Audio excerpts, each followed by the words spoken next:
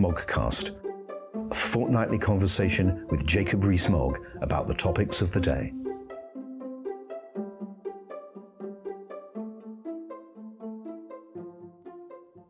Welcome to another edition of the Moggcast. This is Paul Goodman, editor of Conservative Home, in conversation with a recently returned from the cricket, Jacob Rees Mogg.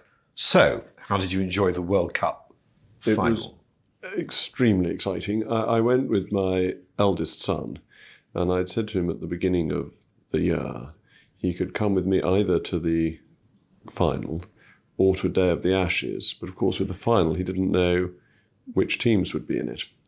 And he tried to persuade me I should let him decide later on when we knew the teams. And I said, no, you've got to make the choice. Anyway, he chose the final, and could he have chosen a better day to go? I mean, it was so exciting that at the end, both my eyebrows raised in unison, which I think is a considerable degree of excitement on my part. I see you tweeted, "Who needs Europe?" or words to that effect. Yes, I did, which enormously upset the snowflakes. I do think the pro-Europeans are a very humorless lot. This was not meant as my most profound political comment of the year. I'm just sticking to the subject for a bit. There's been a lot of commentary this morning about the diversity of the England team and the monstrosity of your tweet, I should add.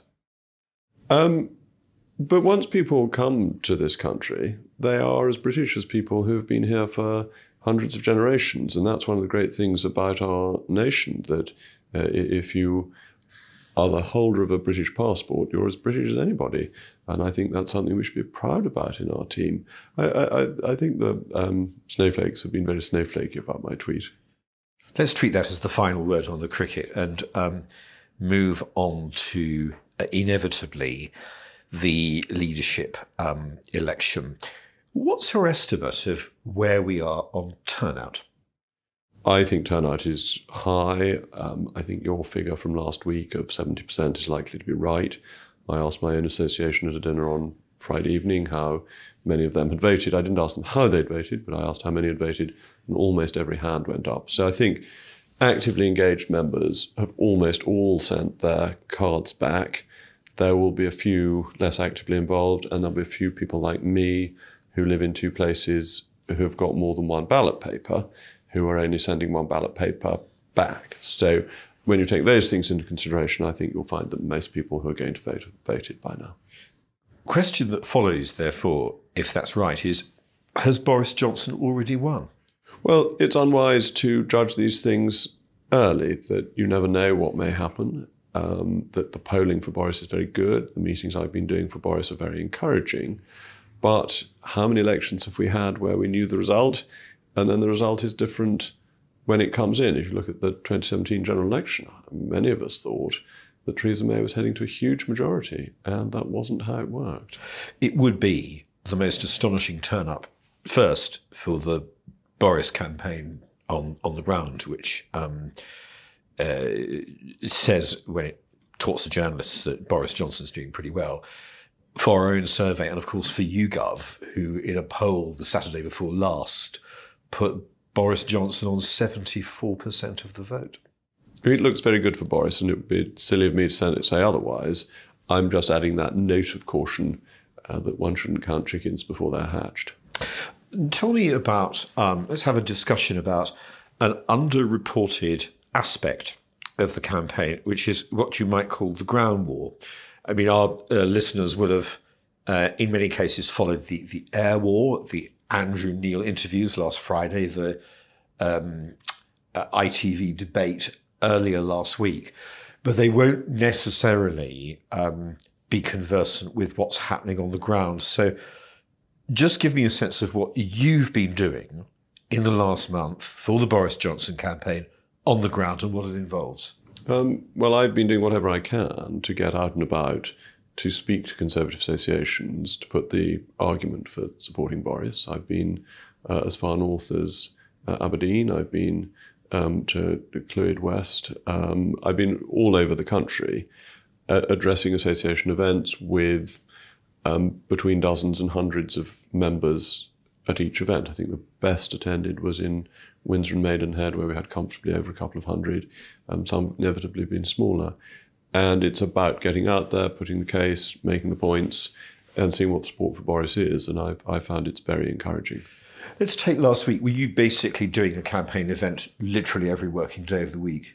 Oh, I was doing 3 or 4, yes. So I've done as many as I could fit in with the journey times that you need. And just to fill in the picture, this isn't a case, unless anyone was under a misapprehension, of simply Boris Johnson and Jacob Rees Mogg touring the country. This is a considerable body of pro-Boris Johnson MPs, isn't it? Oh, that's absolutely right. A lot of MPs have been out doing it. Peter Bone and Tom Pursglove have been organising their tour, which I coincided with at a few events last week. Priti Patel's been out, Ian Duncan Smith's been out, Bill Cash has been out. Been very widespread campaigning for Boris. Are MPs organising in different regions, or is it all being organised by campaign organisers? A bit of both, that lots of MPs are organising things in their own area, but there is some central organisation, and then I was just going wherever I was told to go.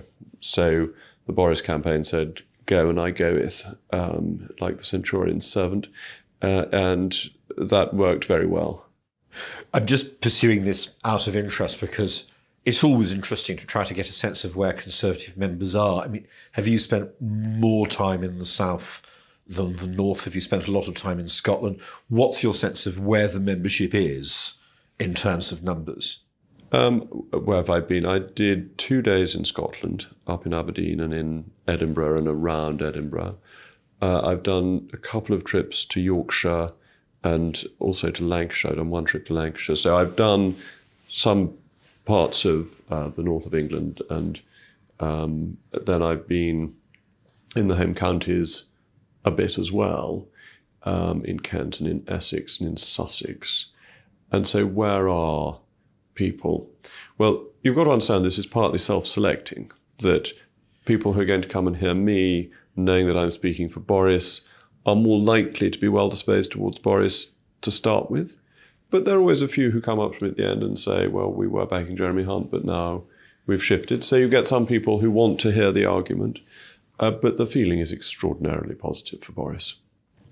And what's your sense of, you're the wrong person to ask in a sense, I know, but what the Jeremy Hunt campaign is doing on the ground? Well, I did a hustings with James Cartledge in Norwich, and James is working hard and going round and doing much what I was doing for Boris.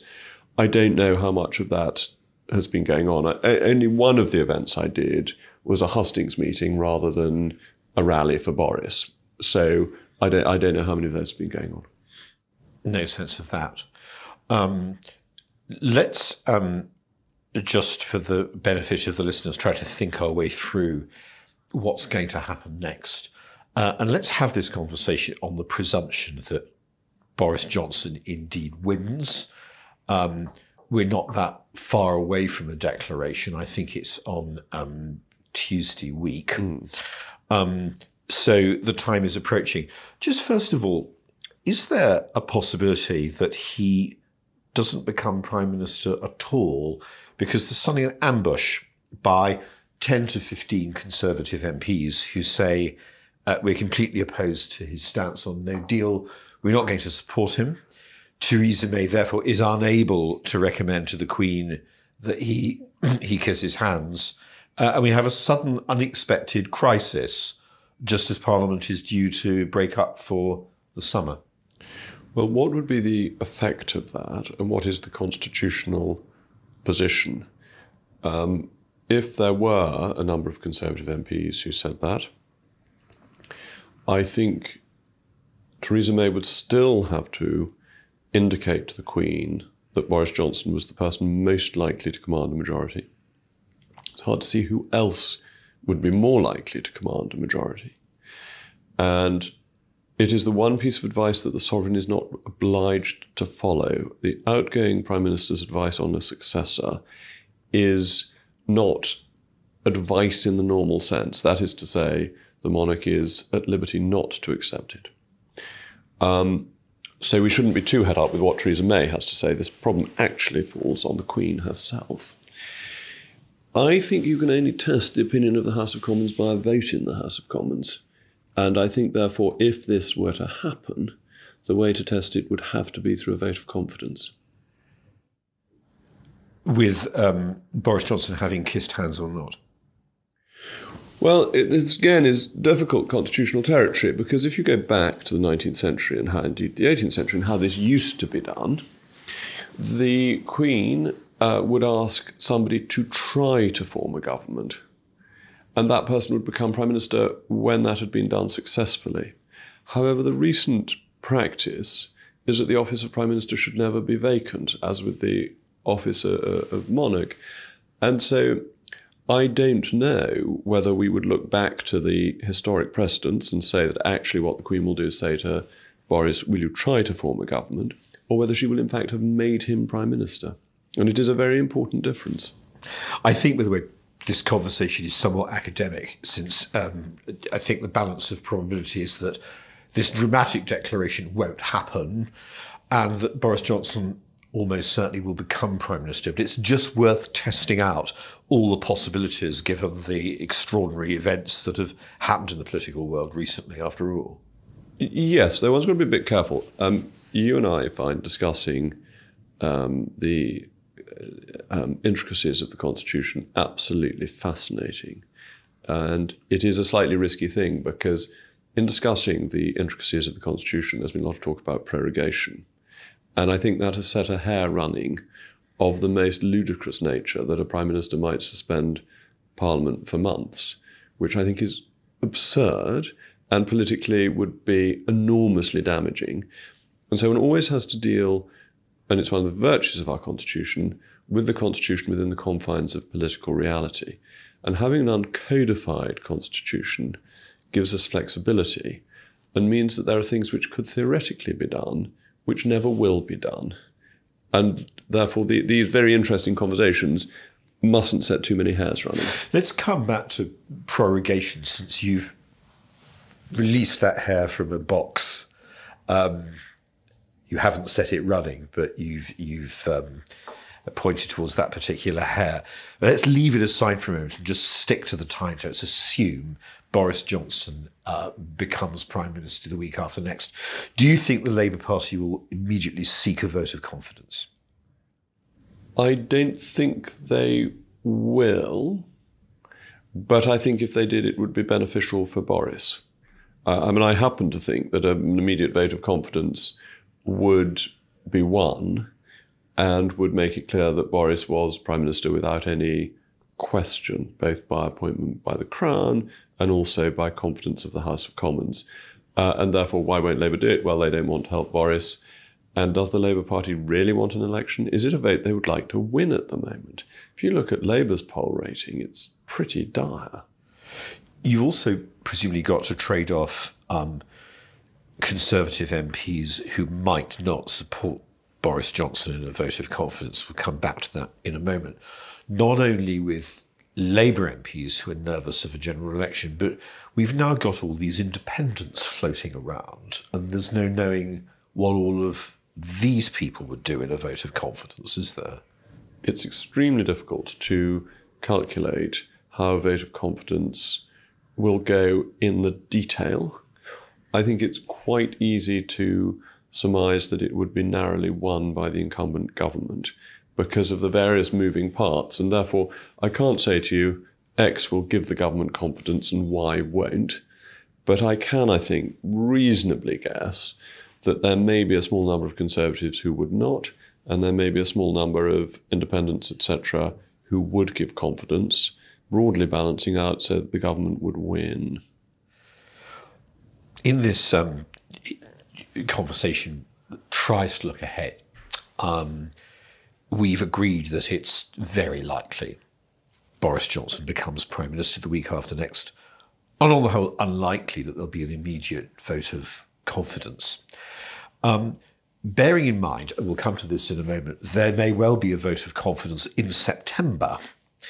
What do you think Boris Johnson has to do in late July and August, when the Commons isn't sitting and he's got time to act as Prime Minister? Well, I think it's really important that he gets off to a flying start. There is exactly, I believe, 100 days from appointment to the date we're going to leave the European Union, and will leave the European Union if Boris is in charge. What does he have to do? He has to make an offer to the European Union and say, here we are, the withdrawal agreement is defunct. We are going to leave on the 31st of October, come what may. Would you like us to guarantee citizens' rights, which we will do unilaterally, and we don't care what you do in response, we will do that. We will offer you a massive free trade deal and money if you want both, or if you want nothing, you have nothing, and it's up to you. Should he go hurrying round the chancelleries of Europe as a mendicant? I'm not entirely sure. I don't know that is the right answer. That I think that could potentially be a sign of weakness rather than of strength. I think it's more important that he establishes his credentials as a leader of the United Kingdom with visits to Scotland, Wales and Northern Ireland, rather than hurrying off to see Angela Merkel and going through this ridiculous pretense that we've done again and again, that Mrs. Merkel will suddenly click her fingers and solve all our problems. Mrs. May tried that, David Cameron tried that, and it didn't work. So why try that again? I think say what the offer is, get your Brexit secretary or whoever it is to go to Brussels and say, here it is, whilst you concentrate on domestic matters and you concentrate on delivering on some of your other promises. So you start recruitment for the police. You know, you begin to do the domestic things that haven't been happening. On EU citizens, could he not make it clear at the beginning he's going to introduce a bill almost immediately to regularise the position, which he can do, as you've indicated, without any negotiation with anyone? And can he also not produce a bill that would wrap in anything else in the withdrawal agreement that's not contentious? I mean, the Gibraltar provisions have been floated with me, and it was suggested that he could do a citizens' rights bill in the Commons and another bill in the Lords, or vice versa if you wanted. He can do all that before we even get into this discussion about what he should do about Mrs. Merkel and Macron visits abroad, can't he? Well, he can certainly make the offer. The bill can't be presented because Parliament won't be sitting, so there won't be. He can make it clear he's going to do that. He can make it clear he's going to do it. He can make it clear he's going to do it. And there are details to be worked out. That if you're making a unilateral offer on citizens' rights, I don't think you have this complex system of the European Court of Justice interfering for a period. You simply say European citizens will have the same rights as British citizens. Much simpler offer. The complexity goes away. And let's just come back to that point about the visits. This is very interesting. I was trying to work out this morning, that's Monday morning as the listeners hear it, how much time Boris Johnson will be out of Downing Street in August. And if you ticked off a visit to Merkel and a visit to Macron, as you quite correctly say, we made this argument this morning, he should go pretty much straight to Scotland. Well, it would be wonderful if the Queen has started her holiday in Balmoral, if he were to kiss hands in Balmoral. I think that would be a fantastic symbol of our nation's union, and that it's not all about Westminster. I'm not sure. I know Her Majesty's plans were initially that she would have been in Scotland by Wednesday of next week, but I'm not sure whether that is still the case. But if the Queen has already gone, I think that the Prime Minister and the new Prime Minister should go to the Sovereign rather than the other way around. And just turning from the Queen and looking westward, do you think there's a case for Boris Johnson going to Washington in August? Well, will anybody be there? There's no point in going there to do the tour of the Washington Monument. But what you really mean is, should he be in touch with President Trump? That is going to be a really important relationship for the UK, and it needs to be reset. And therefore, I think an early visit to Washington is very important. He's not going to be around in Downing Street much at this rate, is he? If he also goes to see Macron and Merkel. That's why I don't think he can do all this European travel. I think that's what the Foreign Secretary is for, the Brexit Secretary. And these visits to European capitals have historically not solved our problems, whereas the personal relationship with the American president historically has been of crucial importance. And this is Churchill, Roosevelt, it's Thatcher, Reagan, but it's also Blair, Bush, and Blair, Clinton, and The American presidency is a much more personal relationship than most other heads of state and government, and therefore it needs more personal effort, which Churchill, of course, understood, and Margaret Thatcher understood, and I have a feeling Boris understands. Blair understood too, to give him credit. Would you also, if you were Prime Minister Boris Johnson, be planning an emergency budget in September? Why? Because he's already made it clear he has a whole mass of tax and spending plans. And in order to begin to act on them, you might want to have an early budget. How do you get it through Parliament? If you're going to ask how he gets it through Parliament, you might as well ask how he's going to get anything through Parliament, Jacob. I think getting anything through Parliament before the 31st of October is going to be extraordinarily difficult because people will use it as a proxy for Brexit. So one of the main reasons, it seems to me, for an emergency budget would be to prepare for leaving without a deal.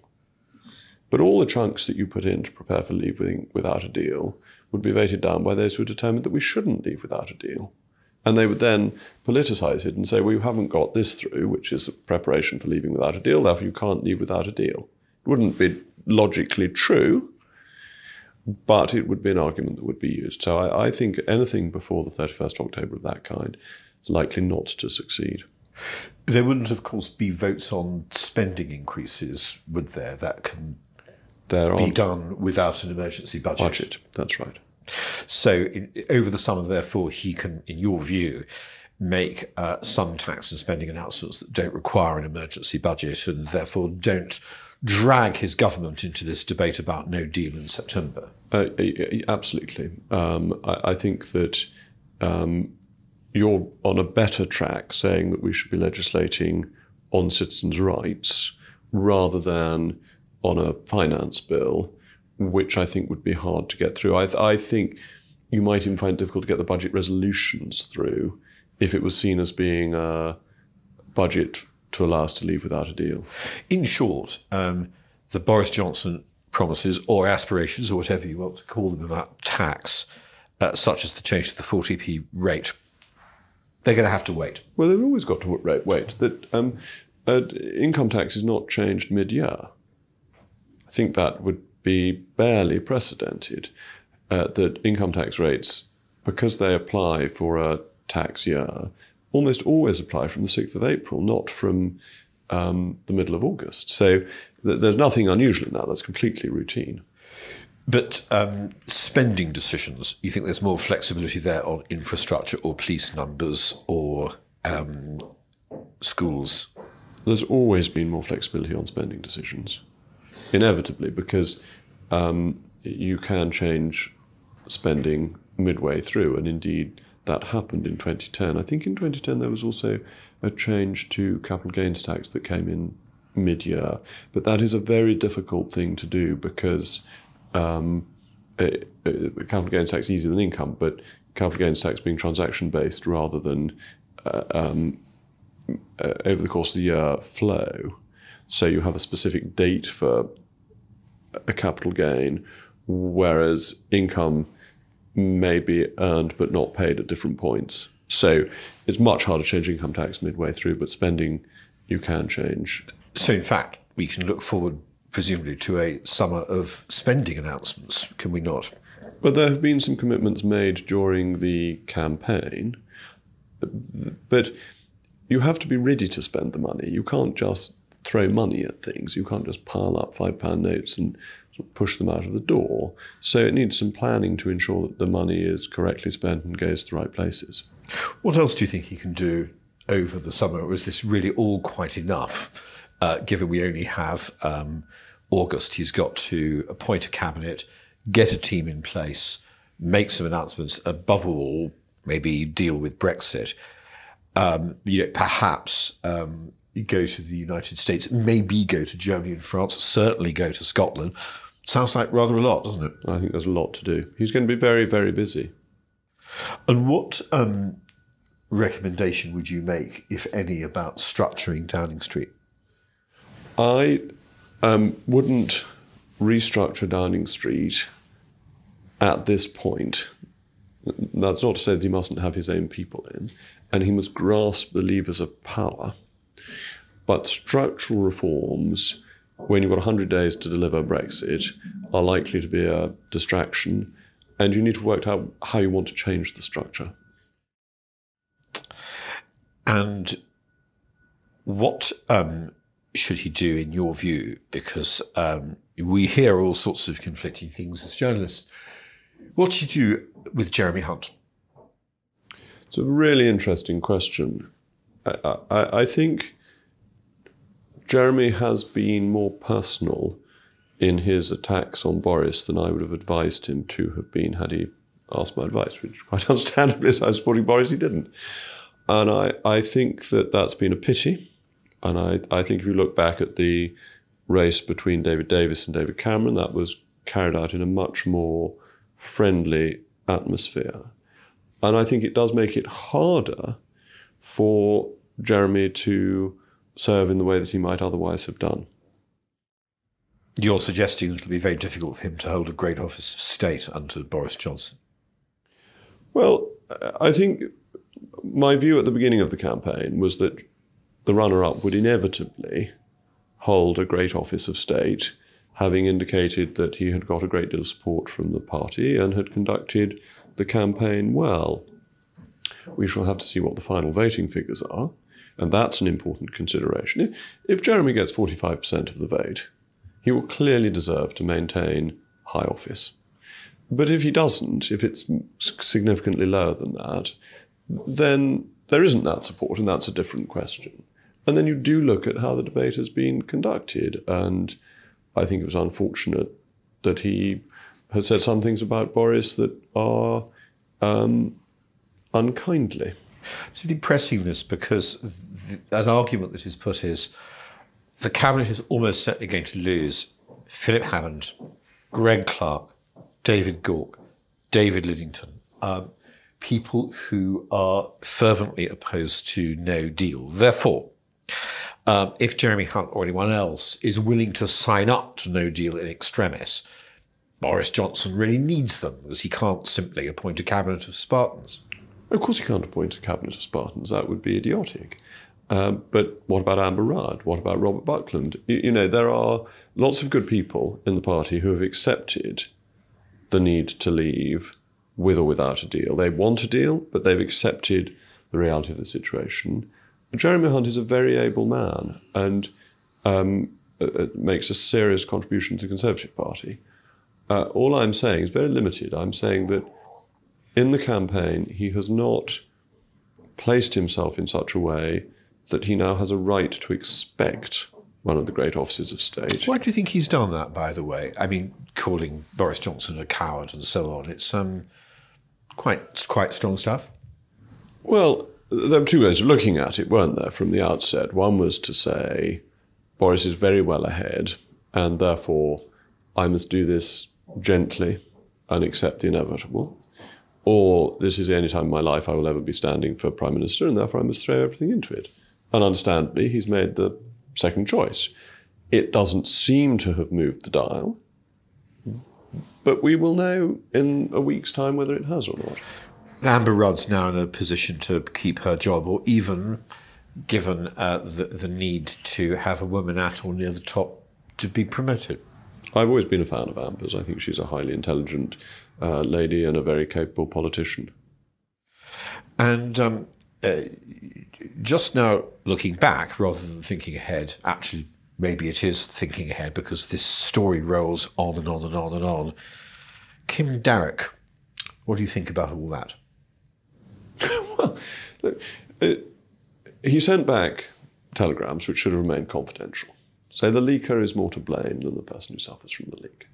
The telegrams, as far as one can tell, could have been written by any columnist for The Guardian. Didn't particularly need Her Majesty's ambassador to send back comments that were disobliging about the American president. But they should have remained confidential. But they didn't seem to show an insight beyond the normal liberal view of Donald Trump. But once they were leaked, and once the American president had responded as he had, the ambassador had to resign. The whole point of an ambassador is to improve relations between the UK and a foreign country. If the ambassador by bad luck, it's not his fault, instead of improving relations, is corraging them. Of course he has to go. And he was right to resign. Were they really worth publishing if they were that trivial, in your view? Well, it's very interesting, isn't it, that lots of things that are secret get much more attention than things that are public. Had these cables been sent back in the open, I don't suppose anyone would have noticed them. They're only interesting because they were secret. I have to say, reading the Mail on Sunday's second stab at it, the idea that Donald Trump opposed the Iran deal because he disliked Obama didn't exactly come as news to me. No. I think the disappointing thing about it, and the criticism I think that it's fair to make of Sir Kim, is that he was just sending back routine observations rather than telling the government something it didn't know, and that he was buying into the Democrat view of Donald Trump. And is that very useful? I don't think it is. I don't think they're very helpful telegrams. And I also think some things were wrong. He said that Trump had no important domestic policy successes. Well, he's had enormous success in his tax-cutting program, which has hugely boosted the American economy. So they are sort of drippy lefty stuff. Let's just come back to that in a moment. But because they were, in your view, trivial, do they therefore really fall outside the provisions of the Official Secrets Act, which says that material must be damaging? Is the word in the Act? Who is this lunatic policeman? What does he think he's doing? I mean, really, it's completely absurd. There may be an offence committed by the leaker. The idea that a newspaper publishing this sort of information should be prosecuted is absurd and unconstitutional and goes against our history of free speech. And if necessary, I will read out every word of them in the House of Commons so they're protected by parliamentary privilege. But hang on a moment. I mean, were I the permanent secretary at the Foreign Office, I would say this is gravely damaging to the Foreign Office. Cables can be leaked in this way, and I would summon a meeting of all my staff, which he did, and I would want to show solidarity with Sir Kim, because it must be damaging, the argument would go, that secret cables can be leaked. Well, no, it's the only way it's damaging is that it's like the Wizard of Oz, isn't it? That we've seen behind all the bells and whistles and the flashing lights and realised that cables from the Foreign Office aren't very interesting. So it's damaging to their amour propre rather than to anything else. I don't think that is a criminal matter. And it's pretty clear, by the way, that I shouldn't say it has been claimed, that the reason that the Assistant Commissioner said what he'd said was that he'd been called into the Cabinet Office and told specifically that the press was liable if it published these cables because it was damaging to release that content. But that's appalling. That makes it worse. That the police should not be susceptible to political pressure from panjandrums in Downing Street. And I'm very worried about freedom of the press. I think we've really got to fight for it. The whole Leveson inquiry was anti-freedom of the press. Politicians don't like it that the press are rude about us, and therefore we are always looking to try and control it. We've seen privacy laws come in without any specific legislation on them via human rights legislation that limit what the press can do. There's this figure who's made all these settlements, who we don't know who he is, accused of quite serious things, and that's all kept under wraps. Sorry, that's a reference to what? To this case that was in the papers about a fortnight ago of some leading businessman. And we don't know who it is. But what he's accused of is extraordinarily serious. And this is all kept under wraps because he's got a court to say it should be. We've got courts trying to keep things secret. We've got Leveson trying to regulate the press. And we've now got the police trying to finger people for publishing information. And you're telling me under pressure from Downing Street. That means we need to be fighting back really hard. We've read under pressure from Downing Street. It seemed to be, who knows, it seemed to be reasonably well sourced. Is it satisfactory that the definition of the public interest, insofar as I can see, is that the public interest is whatever the government of the day says the public interest is. Which is what the judge said in the Ponting case, and I'm trying to think of his name, There's no reason why you should know. I do. I was at school with his son. This isn't an Andrew Neil interview where I'm going to ask you about Clause 5C. No, that was a judgment that showed the benefits of trial by jury. That the judge told them and directed them that the interest, the national interest, was the interest of the government of the day. And the jury roundly rejected that and acquitted Ponting. One view is that I'm just saying this is the view the ministers of the day would have taken, is that the jury put two fingers up to the law. No, the whole virtue of a jury system is that the jury protects our freedoms. That's why we have a jury system in part. It's to ensure that the law is rightly and not onerously applied. Just on a historical note, you will of course be aware that the doctrine that the public interest is what the government says it is was then written into the Official Secrets Act 1989 because of the Ponting decision. I don't make any difference to a jury. I think they would reject this preposterous notion. Well, that is a jury defying the law, is it not? No, it's not. It's the jury using its powers properly. The jury system is there to protect us in part from tyranny. Even when it rules against what's clearly... Go back to the Seven Bishops case. Even when it clearly rejects what's set down plainly in statute. The jury is a protection from unduly onerous laws, and it always has been. Just while we're having this discussion about what juries can and can't do and what constitutionally is or isn't proper, prorogation. Where are you on that?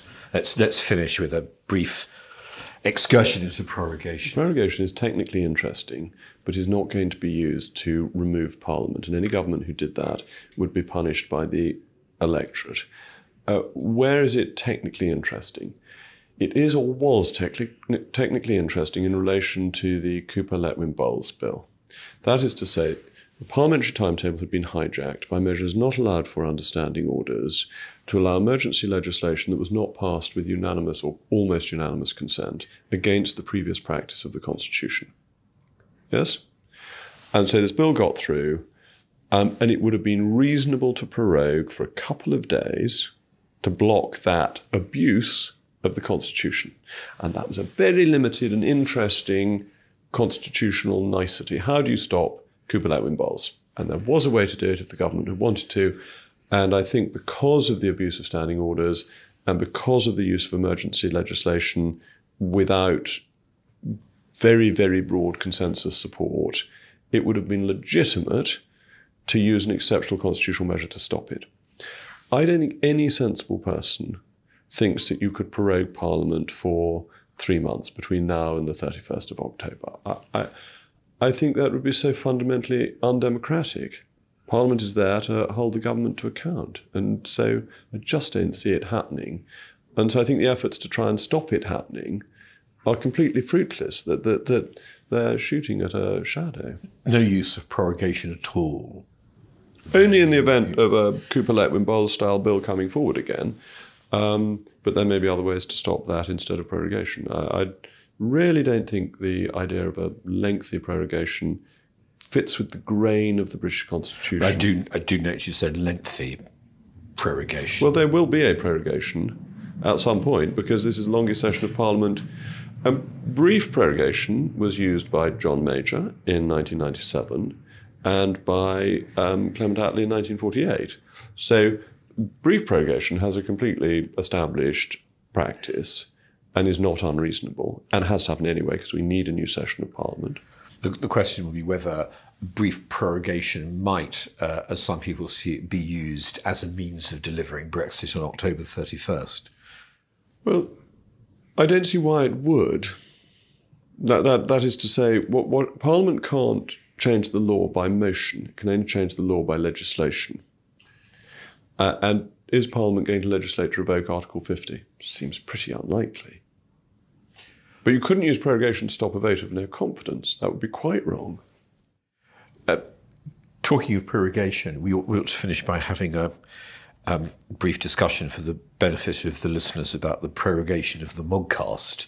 I mean, presumably, this will be our last before the summer recess, I'm assuming. Where are we? We're... yes, well, let's see if we can get another one in. It might be quite interesting, because if I'm in London the last week of July for a couple of days, let's see, because otherwise it's going to be quite a long stint through to September, and it might be quite interesting to do one when we've got a new Prime Minister.